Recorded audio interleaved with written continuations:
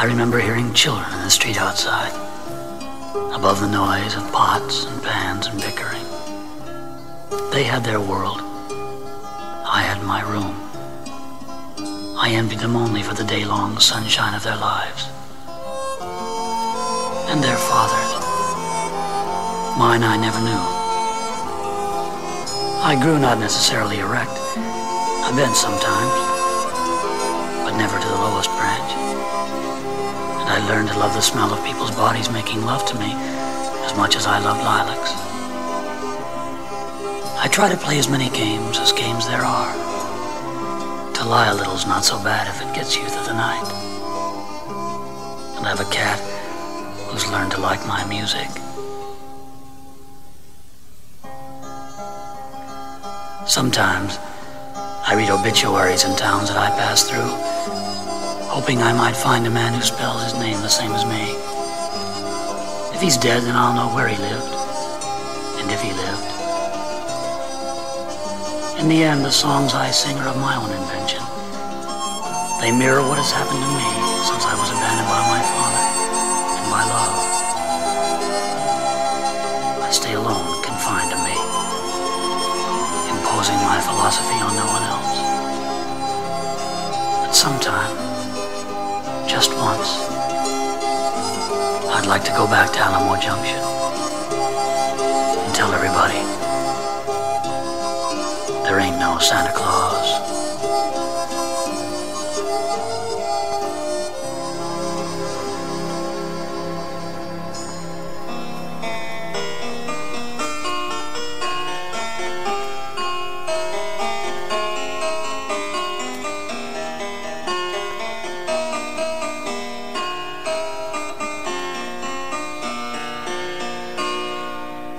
Ah, the beautiful stranger who held me for a night and fell down in the darkness on pillows soft and white. Ah, the beautiful strangers all in the afternoon who praised my flat little stomach, came back to my room.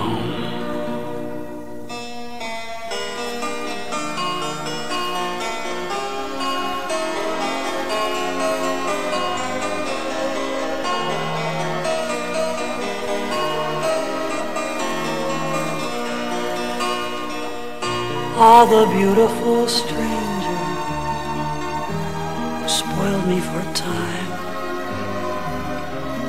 taught me neon's just as nice as afternoon sunshine.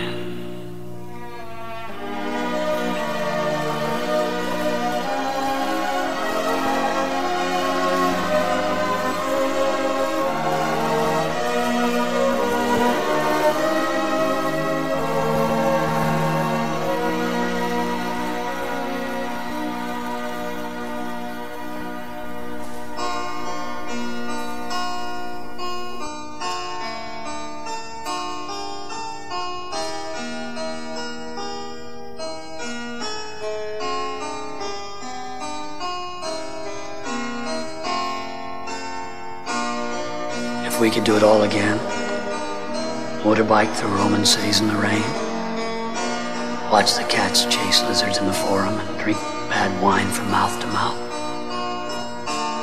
I probably would try to love you harder than I did.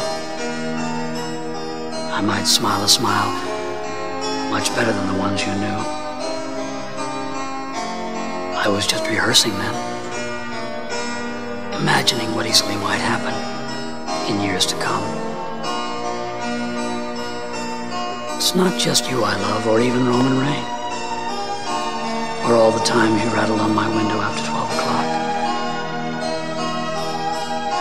I love the smell of rooms where you've been,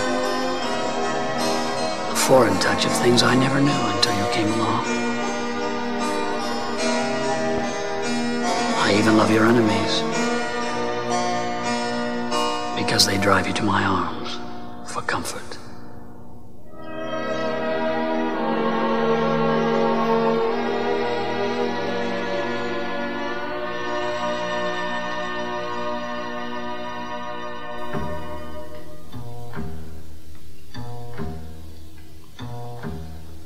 I made a house upon a hill, I made it just for her. The first few months you won't believe how high of heart we were. We knew the birds and butterflies and called them each by name, and everything there was to do we turned into a game.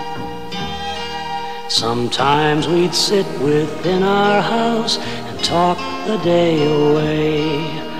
Other times we'd try to speak and not find words to say. And when she went away from me, even for an hour, I'd feel that I was being held prisoner in my tower. There were the nights when love went well, and oh, she could be kind. She'd speak my name in different ways and swallow it with wine. And when I held her close to me, she'd warm up to my touch. She must have loved me not at all, or else she loved too much. I don't know why she went away, I guess I never will. Perhaps her heart was empty, or perhaps she'd had her fill. But all the rooms about the house are crowded with her smile. I guess I should be satisfied because she stayed a while. But sometimes when it's late at night and I roll on my back, there seems to be some missing thing, something that I lack. And lately I've been thinking, as lonesome people will, of moving out and selling out a house upon the hill.